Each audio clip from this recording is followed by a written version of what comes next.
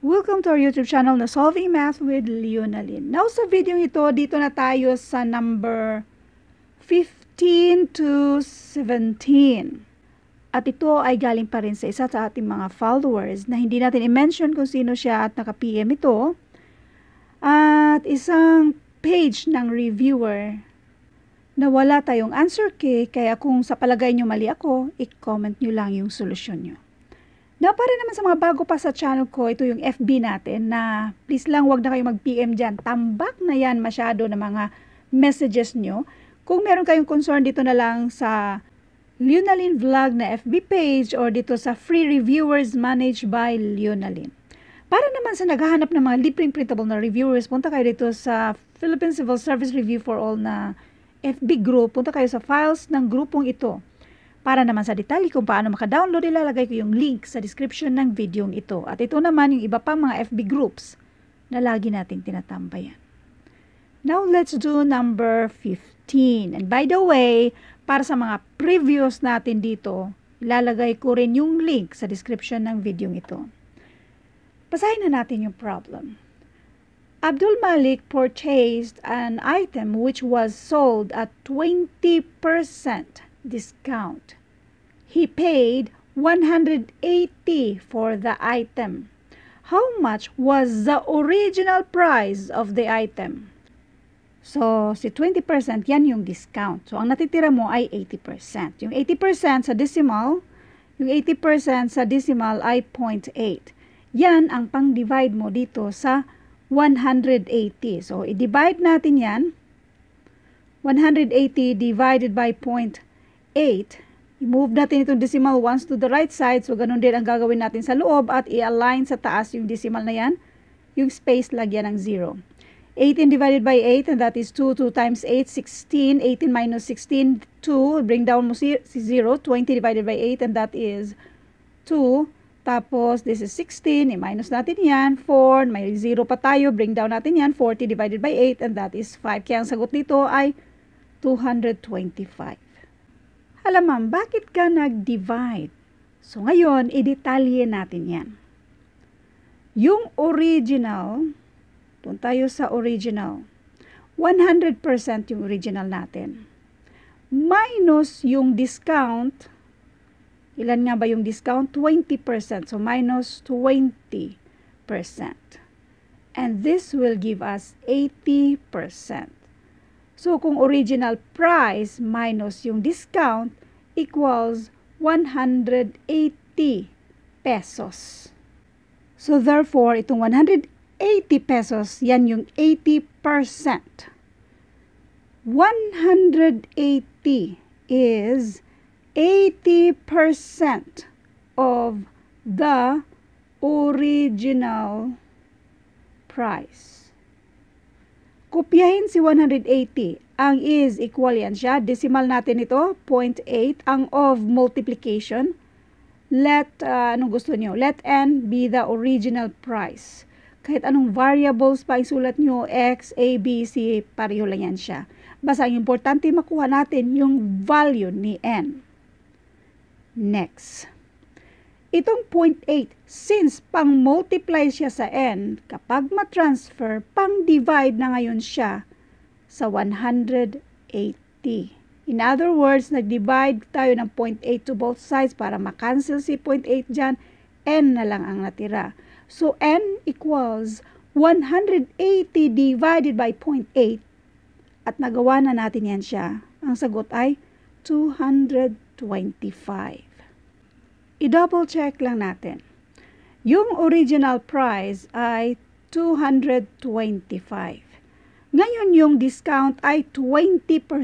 Diba? Mag-multiply tayo ng 20% dyan. Or 20% of 225. Kung i-decimal natin yan, this is 0.2.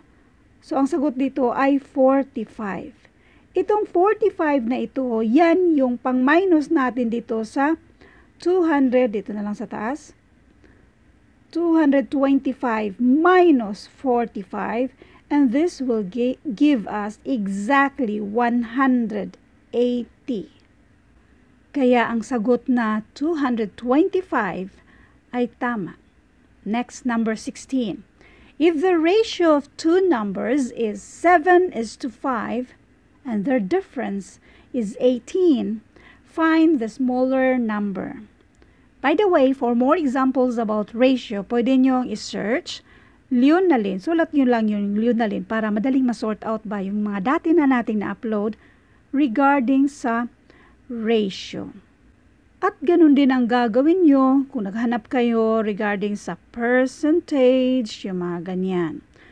So anyway, dito na tayo sa ratio. The ratio of two numbers, meron tayong 7:5. Let n be that number na itong i-multiply natin sa 7 at 5 para sa mismong original numbers nila. 7n or pwedeng x, pwedeng kung anong letra ang sulat nyo. 7n minus 5n equals 18 daw ang difference niya. So ngayon i-minus na natin ito, total same terms man ito.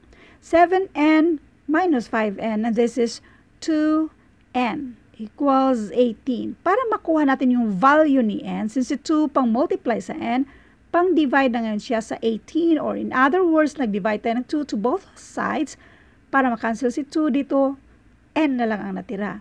Therefore, n equals 18 divided by 2, and that is 9. Ang tanong dito, find the smaller number. Sa dalawa, obviously, itong 5 ang smaller number. So, 5n, ang value ni n ay 9. So, 5 times 9, and this is 45. So, therefore, ang sagot dito ay 45. I-double check natin. Yung 7n means 7 times 9, and this is 63. Now, 63 minus 45, and this is exactly 18. Nandito yung difference daw nila ay 18. So, therefore, ang sagot na 45 ay tama. Next, number 17. A truck travels 180 kilometers at a speed of 65 kilometers per hour and makes the return trip along the same road to a speed of 85 kilometers per hour. Ang tanong ay, what is the average speed in kilometer per hour of the truck? Remember, kapag ang hinahanap ay average speed. By the way, for more examples about average speed, i-search nyo average speed at idugtong yung Leonalyn for more examples patungkol dito sa average speed, kung paano hanapin. Now, average speed equals, yung mga speed na yan, no need na mag-memorize sa mismong formula. Kilometer per hour. Speed in kilometer per hour. Meaning, kilometer, distance. Per, divide. Hour means time. So, yan na yung formula dito. Now, average speed. Average speed means total distance over total time. Ngayon, kung ang gagawin nyo, marami pa namang gumagawa nito, na itong given na speed sa papunta, tapos yung return na speed ay kung i-add mo lang yan, i-divide ng 2, mali yan siya. Kung i-add mo, obviously, pag mag-divide ka ng 275, ang sagot yan, mali yan siya. Ngayon, yung total na distance, 180 times 2.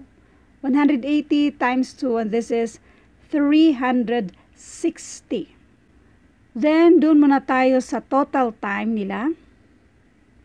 Total time, parang naramdaman ko hindi ito exact. 180, wait. 180 over 65. Mukhang hindi ito exact or hindi siya whole number ang sagot dito. I-list na lang natin yan by finding the greatest common factor, which is 5. Greatest common factor, which is 5. 180 divided by 5, 36. 65 divided by 5, and that is 13. Doon naman tayo kay 180. 180 over 85 sa pangalawang speed niya. Yung time ang kukunin natin. Ang greatest common factor pa rin dito ay 5. So this is 36. 85 divided by 5, 17. Itong dalawa, i-add natin yan siya. Yan kasi yung oras sa una, pangalawang oras din. So i-add natin yan. 36 over 13 hour plus 36 over 17 hour. So, kailangan, pareho yung denominator. So, i-multiply lang natin yan. Gawa natin ng yung butterfly method. So, this is 221. And then, ito, 36 times 17. And this is 612 plus yung 36 times 13, 468. So, pwede na natin i-add. Kopyahin muna natin si 221 sa baba. 612 plus 468. And this is 1,080. So, ngayon, ito yung oras natin. 1,080 over 221. Bakit huwag na muna natin yung i-divide? Kasi nga, hindi siya exact. Ang gagawin natin ay mag-divide tayo, division of fraction. Ito yung total distance. Total distance ay 360.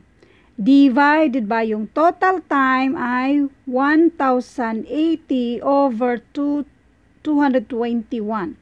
Division of fraction, kopyahin lang si 360. Ang division maging multiplication, reciprocal nito, 221 over 1,080. So, mas madali na lang, ito ang greatest common factor, mismo dyan ay 360. So, yung nasa baba, this is 3. We have 212 divided by 3 para doon na sa mismong sagot dito. Sa isahin na natin ito. 221 divided by 3. So, this one is 721. Minus natin yan. This is 11. 3 times 3, 9. So, we have, this is 2. So, ang sagot dito ay 73 and 2/3 kilometer per hour. Yan yung exact na sagot sa tanong na ito. Remember, average speed equals total distance divided by total time. Thank you for watching. All I hope meron kayong natutunan sa video ito. Now, abangan naman itong number 18. Basahin natin. Refrigerator was sold for 2,730, yielding a 30% profit on the cost. For how much should it be sold to yield only a 15% profit on the cost? Meron tayong mga choices dito. Then, yung pangalawa, the net price of 50 pesos item after successive discounts of 10% and 20%. And by the way, meron na tayong mga na-upload na mga videos na ganito. Pwede nyo i-search. Leonalyn successive discounts. Minsan nang lumabas ito sa mismong civil service exam. Next, sa isang video naman ito, if 21 cans of food are needed to feed 7 men for 3 days, the number of cans for 5 men for 7 days is what? Marami na rin tayong mga ganito. So yan ang mga abangan nyo sa next natin na mga videos. Thank you and God bless.